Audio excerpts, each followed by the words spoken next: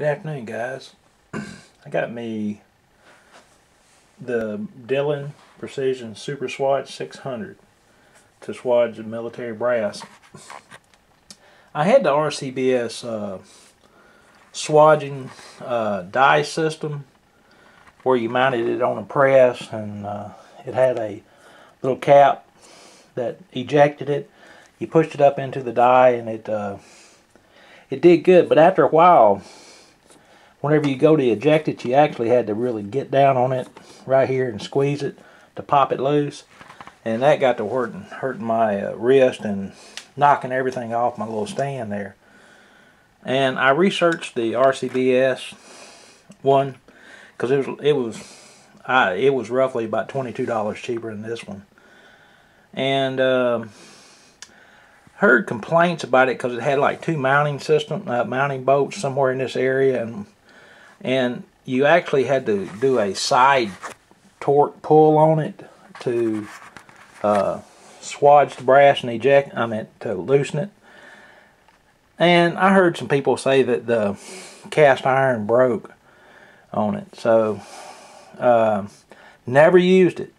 But I heard good reports of it, and then I've heard a lot of negative reports. Never heard a negative report on the Dillon. Now, it's high. It was, Dillons are a little bit more costly and all.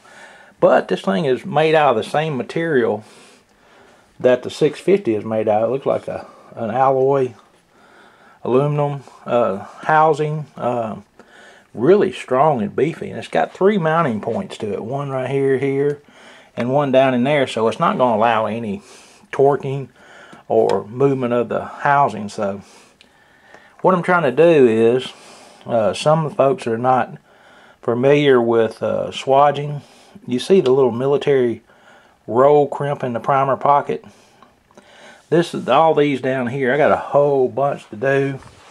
Those bags down there to do, and I got about 3,000 of them to do. So I figure I'm going to give this thing a workout right here. But it works really simple.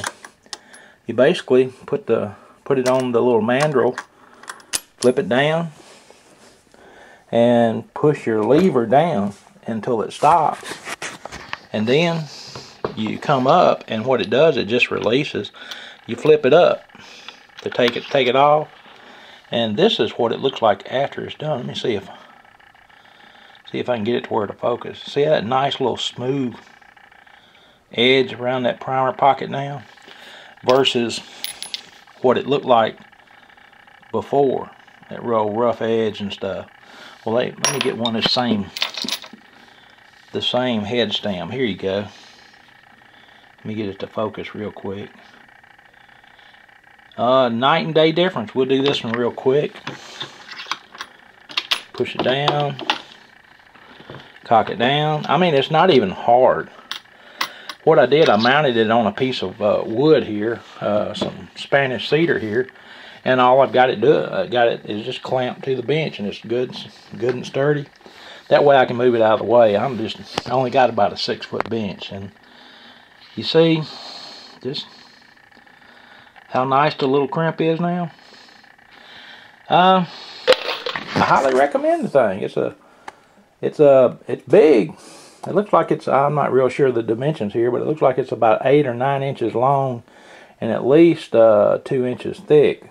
I meant wide, and probably 1 3/4 inches thick. Made out of real solid stuff. So it's a good product, guys. I recommend it. Does a wonderful job on the brass. Thanks.